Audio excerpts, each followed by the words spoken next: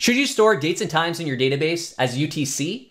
This is pretty standard advice if you're working in a system that has dates and times from different time zones. But this common advice doesn't really hold up all the time, especially for dates and times in the future.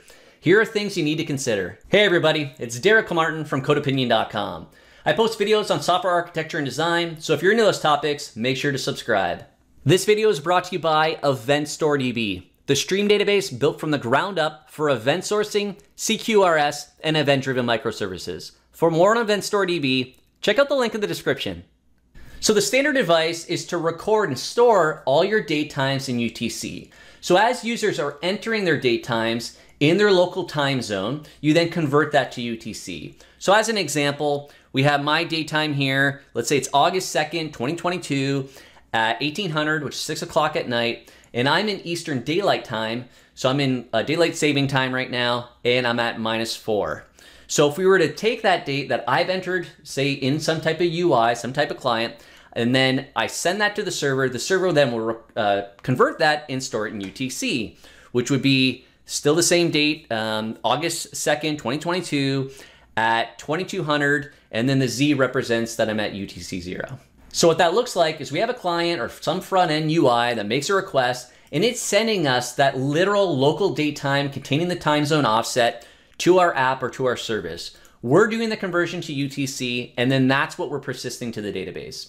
Now on the flip side, if the client makes a request to our app or service, and we get out that date time in UTC, we can send that back along to them, and then the client or the UI, can make that conversion to its local date time. So there's two reasons why I think this standard advice exists. So the first is because you're standardizing, doing everything in UTC, and that's how you're storing it, this allows you to query your database and everything's the same way. So if you're filtering or sorting, it's all that way already. You wouldn't have to do some conversion at runtime. The second reason is, I think, is that people are only accounting for dates and times in the past, but that's where the problem lies. And that's because if you're thinking about dates and times in the future, there's reasons why that date and time, that if you do that conversion right now for a date in the future, it can change. And that's because time zones can change. When you do that conversion right now, you're accounting for how time zones are at this very moment. But that's not to say that they won't change in the future.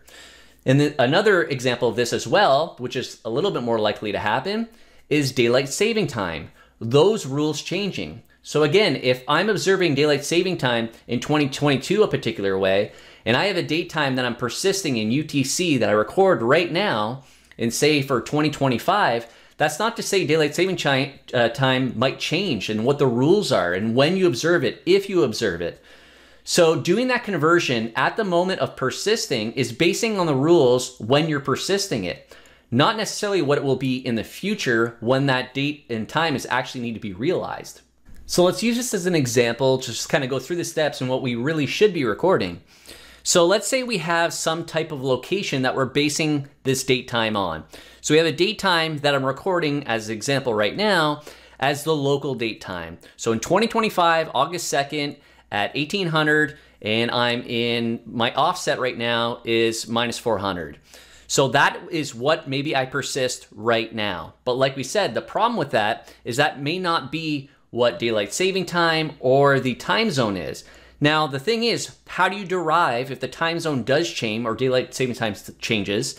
How do you then convert that to based on the new rules? You don't really have any information here about what the actual time zone rules are for this particular location. And if we were doing the best practice of just converting it to UTC, again, we still have the same problems that if it changes, how do we then update these date times?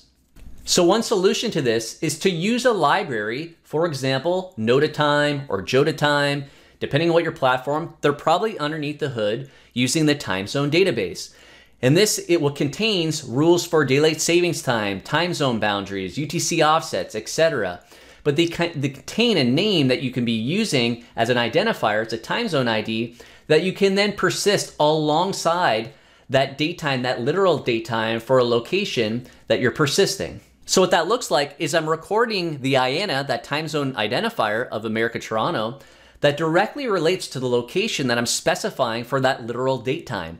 So my date time doesn't even actually have the offset anymore. It's just a literal time that the user may have specified based on that location. Now the problem is, how do we even query this? Because we have the date times as literals, how do we do sorting? Because everything is really in a different time zone.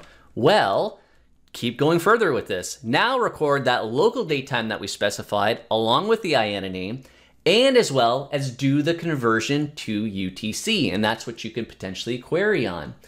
So now we have our identifier of IANA, which we know what the actual time zone that we're using for that physical location. We're recording the literal date time that the user specified based on that location. And then we did our conversion to UTC so that we could do things like query, filter, sorting, etc. But as I mentioned at the very beginning, time zones can change, daylight saving time can change, these rules can change. So how do we update these dates in the future? Well, what we also want to record is the version of the time zone database that we used. And right now it's 2022A. And I record that because when I'm using Notatime, I can get that version out of what we're using from TZDB, and I can persist that along. When we have some new version that comes out that affects the time zone database, we could then pull out these local date times and do our conversion and update our datetime UTC. So we don't have to worry about if dates times, for example, daylight saving time change, time zone change, whatever the case may be, we can then go update our existing data. So is the standard advice of just recording and persisting UTC in your database the way to go? Well, it is if you're only recording dates in the past.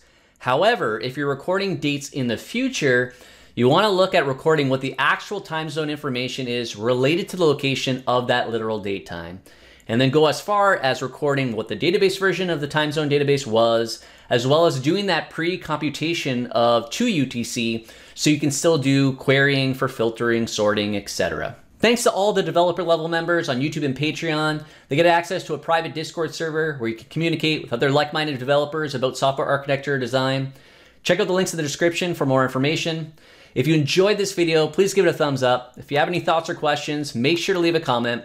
And please subscribe for more videos on software architecture and design. Thanks.